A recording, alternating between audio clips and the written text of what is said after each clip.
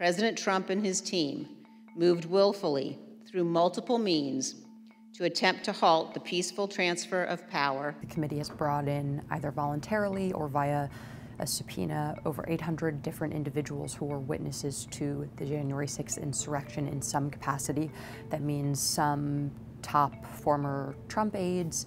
It means some people who were involved with the rally, logistics and planning.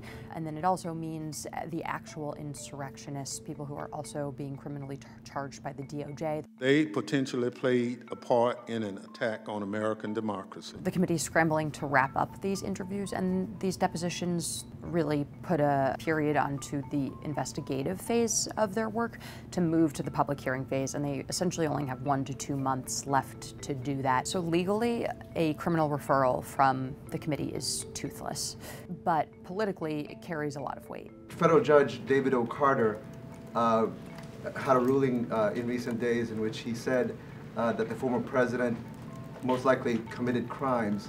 Have you read that ruling, and does it make a difference in the work that the Justice Department is doing? We follow the facts and the law wherever they lead.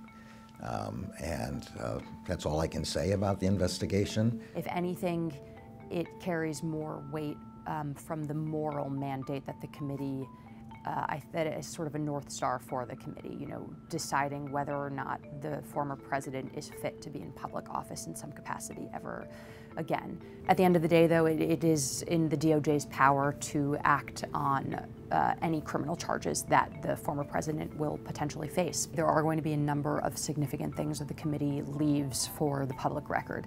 That includes a final report, which I imagine will be something that will be similar to the 9/11 commission report. Then there's also the public hearings that will be also sort of left for the public record. The committee is very aware that the way they communicate what they find is just as important as their actual findings, and that it will all, at least right now, as is the plan, that's all supposed to get done before the midterms. Take that house! Take it now! We haven't received much insight from the committee on where exactly they are in the process of making sure that this never happens again phase of the investigation. They have stayed pretty focused on their mandate, which was to put together the most comprehensive record of what exactly happened on January 6th, how it happened, why it happened, and how to make sure that it never happens again. If Republicans take back the House in November, the committee's work will essentially be moot because Democrats will no longer have the majority.